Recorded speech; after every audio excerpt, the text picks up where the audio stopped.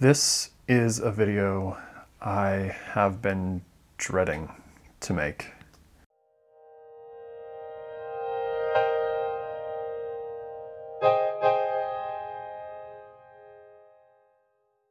So the reason I made the Storytime series was almost a reaction, I suppose you could say, to a traumatic situation that happened in my life. Which, again, I mentioned this before in one of my videos, and I just want to kind of bring it up again. I don't want to talk about why I was depressed, because that's just very personal, and not to discount anybody out there watching this, and for those who are, I really do appreciate it. But this is just a situation that I don't feel needs to be broadcast to the web. So please bear with me with that. I haven't been watching all of the footage that I have taken back. I haven't gone through all of the footage that I recorded on this trip. I've just been taking the footage day by day, editing all that together, editing together the stuff that I think is worthwhile sharing, and then I come and I do this bit to the camera and sort of fill in the blanks and set the mood and really help tell the story. And this day, August 23rd, was when I just really hit a low point. So there's a thing that happens when you're in a major bout of depression, and things that would be really obvious to just any onlooker aren't really aware to the person going through it. And there are things you may have noticed watching some of the footage leading up to this point. One of the things is lack of self-care, like physical self-care. I hadn't been eating very much, if at all. I hadn't been sleeping very much, if at all. I hadn't been showering and, you know, worrying about my presentation to the world. It just wasn't something that I could even fathom in that time.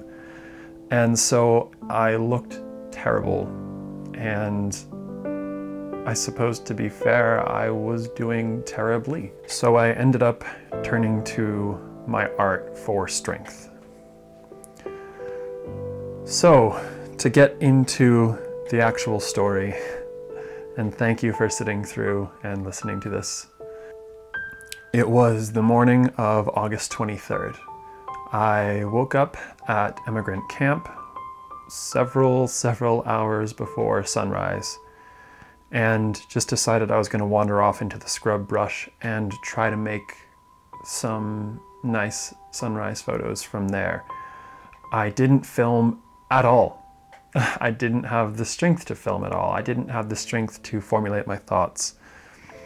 I didn't have the strength to even hold a camera in front of me and film myself, because that was a part of myself that I didn't want a record of. And so instead, I just looked to create art from my surroundings.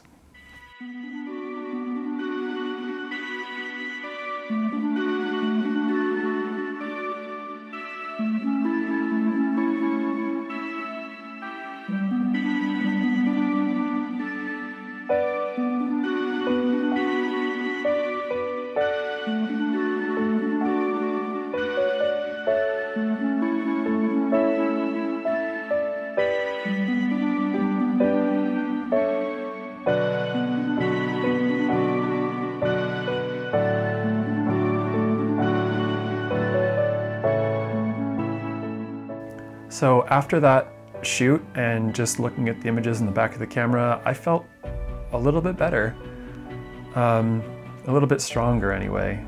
And I decided to head back west and make my way out of Death Valley. But just as the peaks come, so do the valleys. And I got to the point where I just needed to stop driving, and luckily for me, I spotted some Joshua trees off the side of the road. And then there was a place to pull over, and I thought, great. Time to go out and take some more photos instead of dealing with things that I need to deal with. Well, I'm at it again. Substituting art for thought. In other words, trying really hard to make a difficult decision, but you can't really figure it out, so instead I'm gonna walk around these Joshua trees that you probably can't see. So I just wandered through the brush and out towards this patch of Joshua trees which caught my eye, and was kind of riding that kick of thinking in high contrast black and white, and especially in the desert during the day. It's really easy to think in high contrast black and white because the light is just so harsh. You know, I really enjoy the desert. With as much death and desolation as there is. There's something really special about it. I think a lot of people have said as much. I don't know, it might be the perfect place to reflect. It might also be the absolute worst place to reflect.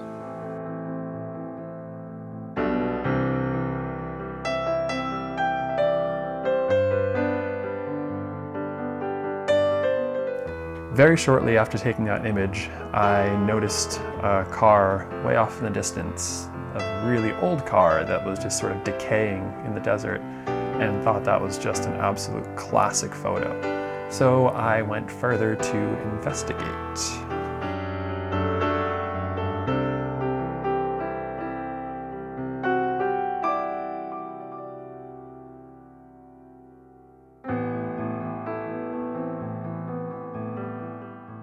I ended up spending quite a bit of time around this car, taking, you know, more snapshots of just the textures and the decay, and ended up, after exhausting that, taking a step back and looking at this car in the scene, in the desert, and walked away with a photo I was pretty happy with.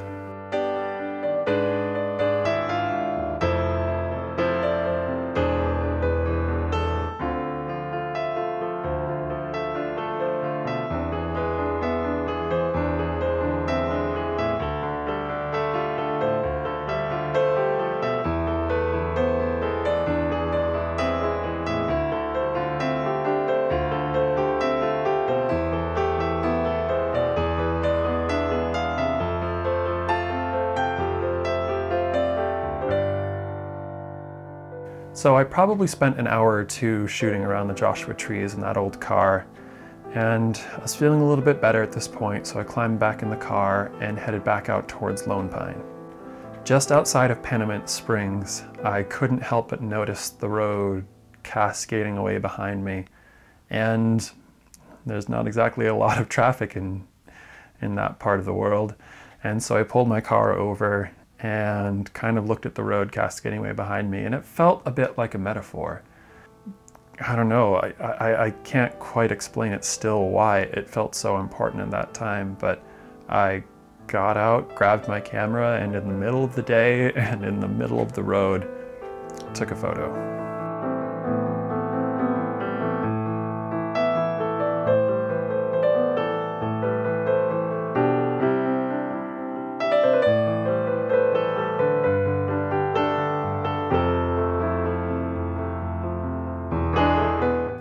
So back in Lone Pine, I wandered around for a while. I happened across a barber shop, and it was a small little place, and the guy was just hanging out in there, and so I thought, okay, back in society and realizing just how terrible I looked. I knew how terrible I felt, but I finally realized just how bad I looked. And I got a haircut, and I was feeling a little bit better about that, but still just feeling off. And I went to this park that I'd hung out at before, and I had some lunch and wrote some more and had myself a bit of a juggle, which was a great release in that time. But then things got a little bit worse. I had kind of a bad afternoon, to be honest. I really sort of lost track of myself and what I was doing, and I just didn't know what my next step should be. I was trying to figure out where I was gonna go, what I was gonna do, but also how I was going to do this. There was sort of two sides of my brain that were competing. The side of me that was just trying to survive.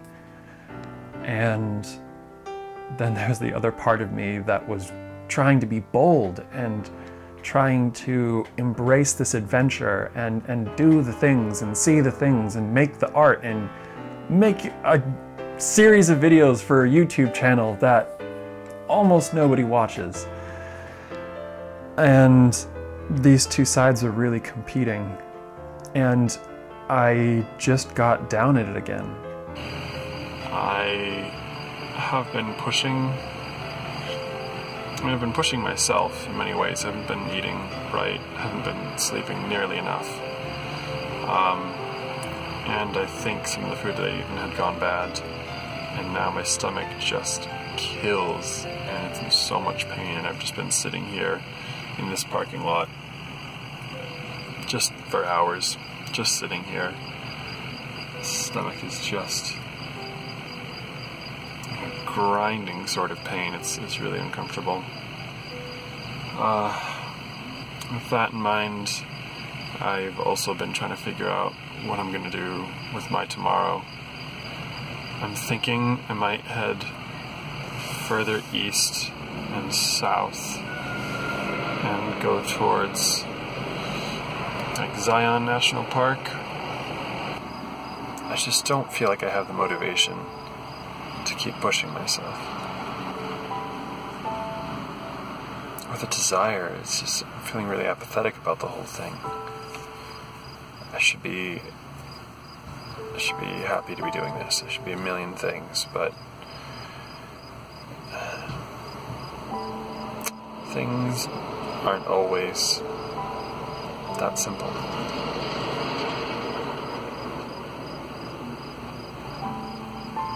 Sometimes things suck and you feel like shit. And a lot of times there's nothing you can do about that.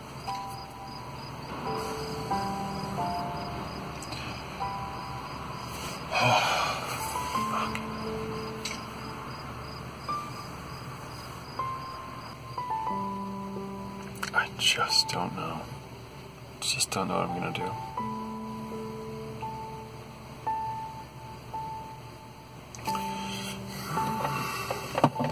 So after all that, I decided to grant myself some leniency and some grace, and realized that I wasn't done, and I was going to push myself further, and I was going to see these things and have these experiences, and just try to dig really far deep down and find some strength. And if you've ever been at that point, is a really hard thing to do, to find that strength to keep going. But a lot of us can find that strength, whether it's within ourselves or from our friends or a stranger. You never know when you're really down in the dumps like that, where you're going to find help. And I think for a lot of us, those who consider themselves artists, or those who don't consider themselves artists but still make a lot of art, I think that's where a lot of strength comes from. Explaining to the world visually how we're feeling. And sometimes it's dark and sinister, and sometimes it's abstract and a little bit wishy-washy. But we just got to continue on. We have to keep pushing, and we have to just create and be strong and just move. Like so many a marathon runner, there's a point where it isn't about being super conscientious about what you're doing and how you're doing it. It's just one foot and then the other. What do I say now? I guess I'll end the video the way I usually end the videos.